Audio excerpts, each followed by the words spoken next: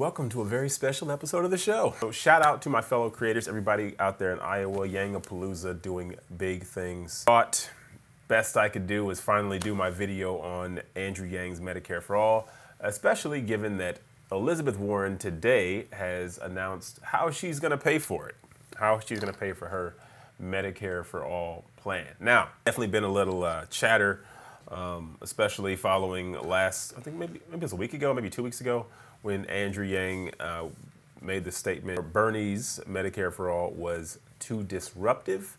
And that's what we're going to talk about. We're going to get into all of the weeds. We're going to go on a journey, all right? This article from ProPublica talking about Medicare for All. And like I said, we got to lay a foundation. So let's just hop right into this. Following this subject, Richard Jenkins reached into a black computer bag he keeps near his workstation at Graceful Touch Barber and Beauty Salon and rifled through medical papers, pulling out an envelope buried deep at the bottom. It was an unopened medical bill for $971, now 17 months overdue, that he had out of sight and out of mind. Another unpaid bill from May for $447.13 rests in a nearby drawer, both a result of an arthritic knee that needs to be replaced. Keeps the 55-year-old master barber in near constant pain. So this is just the typical struggle you hear regarding our current healthcare system. But there's a deeper story here, okay? And that's kind of why I wanted to start off with this, because as it goes down this article, the gentleman says healthcare is ridiculous. These politicians really need to step their game up. But Jenkins shrugged when asked if Medicare for All, the slogan that has dominated early campaigning in the 2020 Democratic primary, was the solution to his and America's healthcare woes. He mumbled something about being too young for Medicare and laid bare the disconnect between how voters think and talk about healthcare and how candidates do. And that is the underlying conversation. That, I think, is the foundation that really we need to be looking at when it comes to Andrew Yang's position on Medicare for All.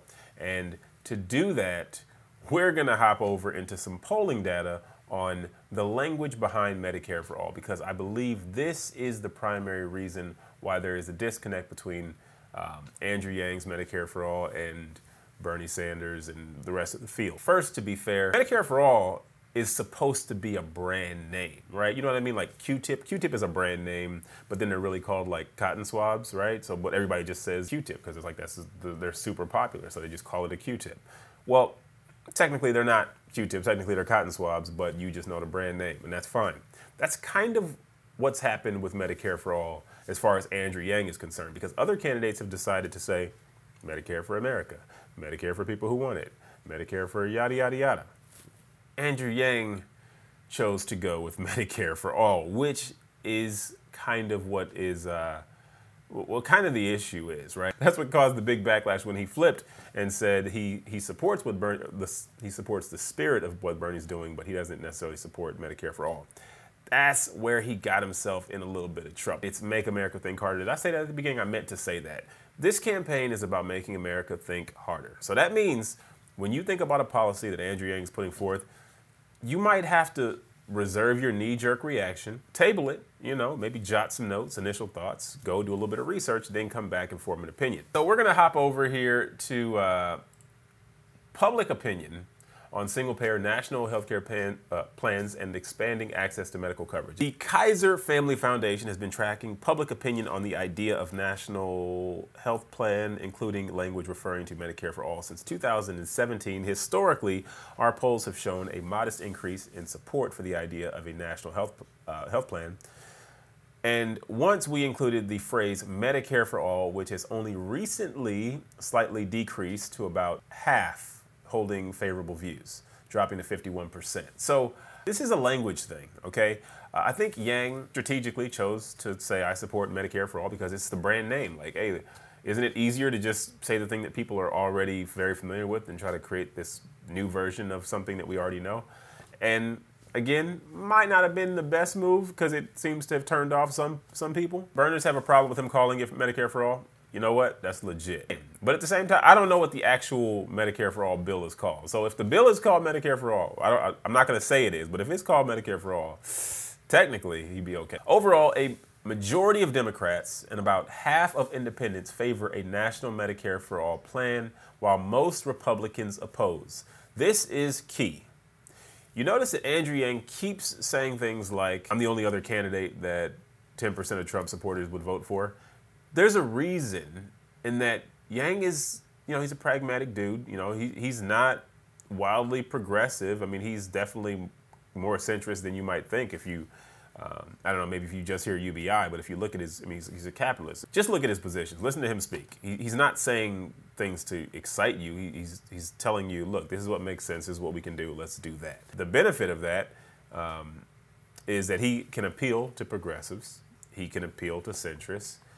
He can appeal to conservatives. That, to me, is a good candidate. He's not going to be perfect for everybody, but if he can get a little bit of everybody and he's working for people as the way he thinks will lead you to believe, he's going to come up with rational policies that make sense for America. Yet how politicians discuss these proposals does affect public support. When asked why they support or oppose a national health plan, the public echoes the dominant message in the current political climate. All right, that's figure 7. A common theme among supporters, regardless of how we ask the question, is the desire for universal coverage. There is robust support among Democrats and even support among Republicans for an expansion of the Medicare program through a Medicare buy-in or a Medicaid buy-in proposal. Yet, it is unclear how much staying power this support has once people become aware of the details of any plan or hear arguments on either side. We're talking about how Elizabeth Warren's going to pay for her Medicare for All plan.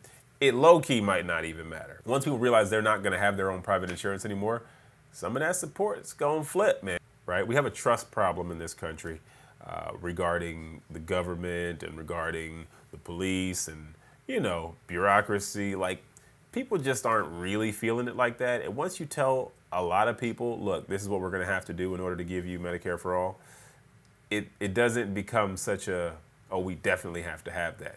There are people who do feel that healthcare is not a right.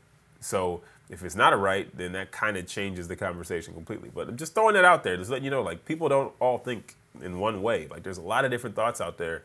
And when you go to the other side of the aisle, a lot of people are going to be like, nah, we're good. Current KFF polling finds that Americans know little about how the leading Medicare for All proposals would reshape the way all Americans get and pay for health care. People are having a conversation about a policy that they do not even understand. KFF polling shows many people falsely assume they would be able to keep their current health insurance under a single payer, suggesting another potential area for decreased support, especially since most supporters of such proposals think they would be able to keep their current health insurance covered. We have a language problem here. Yang is not 100% lockstep with everybody else. That's true. But America is not 100% on board with Medicare for All. Once every other candidate is forced to explain themselves the way Andrew Yang does, you're going to start to see support for this issue change quite a bit. This is from February 7, 2019.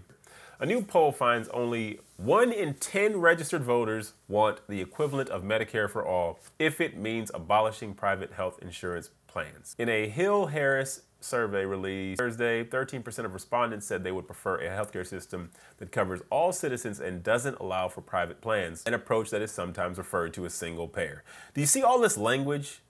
If I throw enough language, if I say single payer, public option, Medicare for All, Medicare for Choice, Medicare for You, Medicare for America. All right, now vote. What? Where's the definitions of all these things? Wait, I'm confused. Which one did I choose? Wait, which one's the tax one? Which one's the...